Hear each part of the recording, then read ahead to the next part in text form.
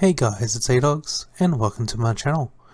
So today I just wanted to go over the Caladrius stride that was released in the new premium collection. So I do believe it's been out for a couple of months now, correct me if I'm wrong, but I just kind of wanted to go over and just really explain its usefulness in the 4 Grenache decks that are available for premium at the moment, and then after that kind of give Caladrius an overall score.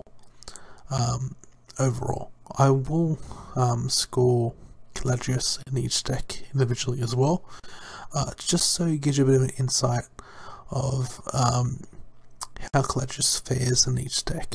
So the 4 main decks that you use Caladrius in, well, the 4 main decks that I use for premium Grenache at the moment, sorry, is Big Belly, Isabel, Leopold, and Hamskay. So I'll get into the Hamskay and Leopold a little bit later on, as in case you guys may not know how the strategy for those work. Don't worry about Chat Noir. I am currently building a Chat Noir deck. Once I have that up and running, I will do a deck profile on that. Anyway, so what does Caladrius exactly do? So it has 2 skills. So act on the Vanguard circle once per turn. You can turn a card from your on face up. Choose all of your front row reguards. They get plus 10k as early in the turn, and at the end of the turn, retire those units. And then auto on the Vanguard circle. When the unit attacks, you can counterblast 1, choose one of your reguards with 30,000 or greater power, stand it, and it gets auto reguard circle. When the unit attacks, until the end of the battle, when your opponent will call cards from a handy guardian circle, they must call 3 or more at the same time until the end of the turn. So now that we know Caladrius' full skill, we will go over its effectiveness in the 4 decks. So we first start off with Big Belly. So Big Belly is the best contender to run Caladrius in. The reason being is because of Big Belly's first skill to start off with. So its first skill is when your reguard is retired by cards ability during each battle phase or each end phase, you may draw a card. So since Caladrius gives 10k to the front row reguards, and then at the end of the turn the reguards die, Big Belly is the trigger of those reguards dying and you draw a card. So that means you can use Caladrius' skill without having to worry that you're going to neg your hand, as Big Belly essentially refunds the cost for calling those reguards. Now Big Belly is able to also run restanders, as it does have the space for it, and it also runs Talented Rhinos. So what Talented Rhinos does is that it is a grade 3 normal unit with success ability, and when it becomes successful it gets plus 4k power and the ability of when it attacks, your opponent cannot call a grade 0s from their hand to Guardian Circle. Now the reason why that is good in combination with Caladrius is that since Caladrius gives the unit the skill that they have to guard with 3 cards at once from hand, and that Rhinos doesn't allow you to call grade 0s, it means the opponent is forced to get rid of combo pieces from the hand, which means that depending on how much damage they're on, they could potentially use the of their hand, which means that next turn could become quite lackluster. Another great thing about this as well is usually before the Rhinos did still have some good effectiveness with Managama Aurum. You just try to make the Rhinos as big as you could, and then you'd use stuff like the Big Belly success unit on the reguard circle and Crown Target to restand the Rhinos and try and kill that way. Now that was sometimes quite effective, and that sometimes might have all you needed to kill these opponents right off the bat. But now that Caladrius is introduced in the Big Belly strategy, the Rhinos becomes much more threatening. So Caladrius 100% is a 5 out of 5 in the Big Belly deck. Next we'll look over Isabel. So Isabel is a deck that has that can use forms of disruption during the opponent's turn. So you could kind of say that Isabel is somewhat, I wouldn't say exactly a control deck. I wouldn't say exactly control deck, but it has ways of disrupting the opponent's plays. Now Isabel, unfortunately, like Big Belly, doesn't allow you to plus cards in your hand when your regards die by Caladrius. But again, if you can start up cards, abilities when they die, then you can kind of lessen the burden. So using cards like Mike Sabiro or just any other unit that has abilities when their unit dies.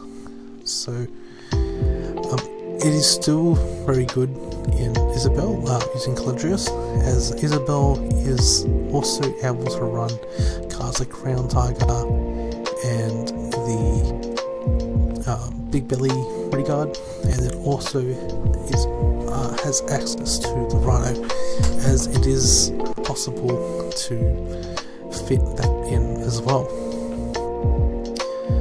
So again, the best time to use Caladrius, usually in Isabel, is would be if you have a couple of Restanders and then a Rhinos.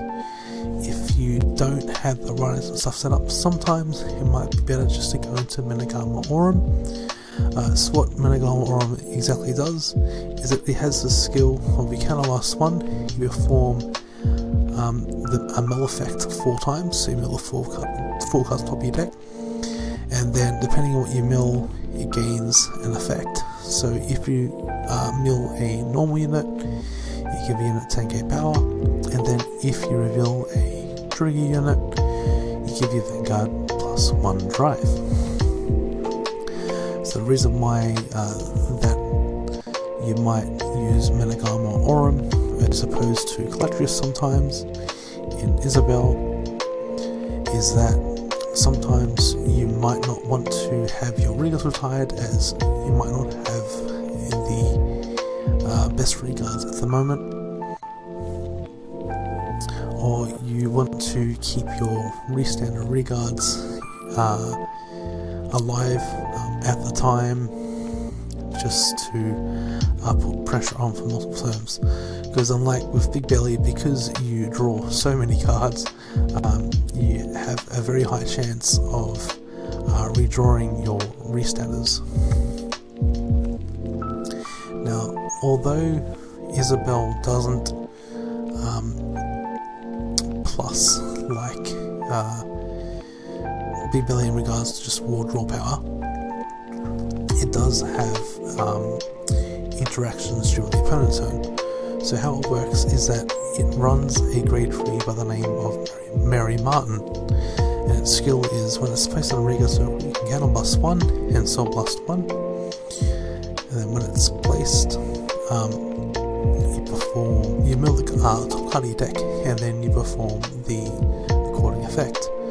So if you mill a normal unit, the opponent can't intercept, and then if you reveal a trigger unit, you get to retire the opponent's column. Now in Isabel has the ability of when a effect is activated, for like a mill effect, you get both effects. So that means when you place Mary Martin on the Regard circle, it'll gain both the effects. The reason why this is really good is that if you combine it with a G-Guard called Our Mirage allows you to, when placing the Garden Circle, to call Mary Martin from your hand to the Regard circle, and then Mary Martin essentially denial Griffin's defense Regard. So that's quite a strong play to have. You can sometimes disrupt the opponent's plays or might minimize the amount of attacks to keep you alive. As again, since it doesn't have war draw power, it has interruptions. With the new G-Guard that was released as well, it works very well with Isabel as well, as the new G-Guard's effect is when it's placed on the Guardian Circle, you can counter +1, mill the top card of your deck, and then it gains the effect according to what the card is milled, but again you can both the effects on Isabel, so normally that it gets plus 20k shield until the end of turn, and if you build a trigger unit, then it acts as a perfect guard. So that means that Isabel has access to potentially 8 perfect guards in the deck now, so that's quite strong. So again, overall I'd give Caladrius and Isabel 4 out of 5, only for the fact that if you're able to get your restanders and you're able to get your rhinos, you can still potentially kill the opponent straight off the bat, depending on how well you have your drive checks and depending on how many times you can restand your rhino. Next we'll go into Leopold aggro. So how Leopold aggro works is that it focuses on kind of be aggro in the early game as well in grade 3, but then also milling a lot of cards from your deck, as you want to try and get to the overtrigger as quick as you can, and use cards like Tank Mouse that if you mill the overtrigger, you can add it to your hand by paying the cost for Tank Mouse. There's another rigger that does it as well, I can't remember, I think it's a promo, but the idea is you get your deck to a very low deck count, and then what you do is you stack the overtrigger on the bottom of your deck so that if you do it right, you can reveal the overtrigger for that turn. And then sometimes you can actually do that on your first stride turn. It just depends on how much you're able to mill that turn, because you use cards such as Hendrina, you use cards like Lady Demolish, just a lot of cards allow you to mill just to quickly get to the overtrigger so that you can stack it. So how exactly you stack it is that you use a card called Tip Kalam. It's a strike that has the ability that when a reguard is retired by any means, it gets put on the bottom of the deck instead of being put in the drop zone. And then its second skill is that when a reguard attacks, you can Soul Blast 1, flip a card from your G zone face up, and it gets plus 5k until the end of that battle. And then at the end of the battle, it gets retired, and again because retired is on the bottom of the deck. So another thing you can do with Leopold as well is that it allows you to turbo into a GB8 or your Bloral. Since you're able to do quite a few multi-attacks, you can have Bloral making very big numbers on your second stride, or you could also do the GB8, which the GB8 skill is you discard 2 cards from your hand, and then you give 5 units plus 10k power, and then if you have 1 less cards in your hand, it gets plus 40k power and plus 1 crit. So if you have quite a few cards in your hand, you can actually use the act ability multiple times. So you can make your reguards really big. So pretty much the idea is that you can go aggro very straight on, very quickly with Leopold, and then once you get to your strides, you kind of try and turbo into GB8, or try and turbo to a really strong Bloral, or just focus on getting that overtrigger to trigger it by stacking it.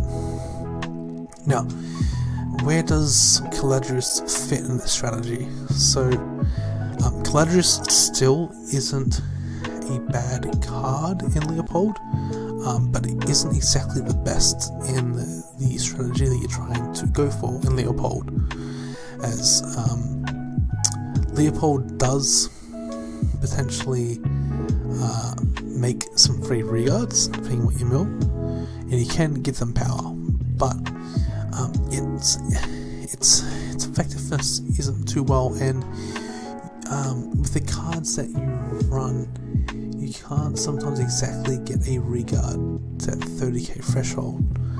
It just depends on what your build is, but usually hitting a 30k threshold can potentially be quite hard. So it probably has some niche, somewhat. Maybe you guys let me know in the comments if you get Caladrius working in Leopold aggro. I'd probably have to give Caladrius probably around a... I'd probably have to say a 1, unfortunately. It has a strategy. Like, you have the strategy in Leopold, and unfortunately, because of the way that works, you're milling so many cards, you're trying to turbo in GBA and trying to turbo in Balmoral, that the Caladrius isn't exactly effective. And then lastly, we have Hamskay. So Hamskay essentially is, you could say, like an Axel spam deck. So the idea is, as long as you have Pencil Knight Hamskay and Pencil High Hamskay in your soul, you can discard 2 cards from your hand. As long as you can keep writing Hamskay return, you can generate quite a few Axel markers. So the good thing about that is that if you rode Hamskay twice, you have 4 markers right off the bat. If you keep running more, you have more markers.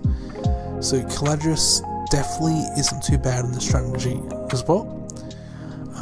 Since the Caladrius does give you 110k, on your first turn when using Hamskay, when you're trying to Caladrius, you can get the front row 10k, which means that your Hamskays can hit over a trigger.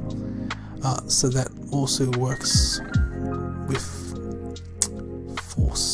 Axel numbers, sorry, because usually the Pencil Knight Hamskay and the Pencil Squire Hamskay usually hit for 12. Okay, so they do very good against Axel decks. Revealing a front as well definitely does make an imprint deck too, as again hitting a front on top of having Caladrius effect is very strong too. And you can actually get a regard to 30k in this deck, as Hamskay does tend to typically run a couple Hamdons. I believe it's Hamdon.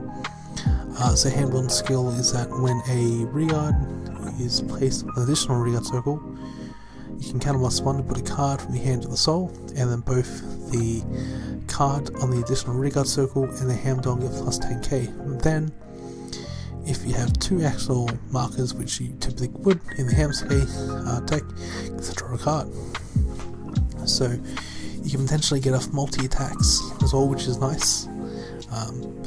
As well as, again, being able to hit over defensive if you're versing an Axel deck and they do hit a defensive trigger. So all in all, Caladrius definitely does do something in this deck. Menagama Aura sometimes can be a better choice. It kind of comes down to what your hand is like, and then also if you have put the opponent on a decent amount of damage, sometimes the Caladrius can work quite well. So for example, if you've somehow managed to push the opponent to 4 damage or something like that, or even 3 could be okay, but mainly like 4, Caladrius definitely can do quite well. Again, hitting a front can be quite devastating.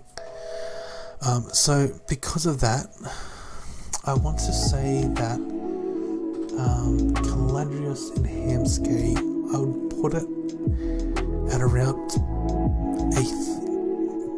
3.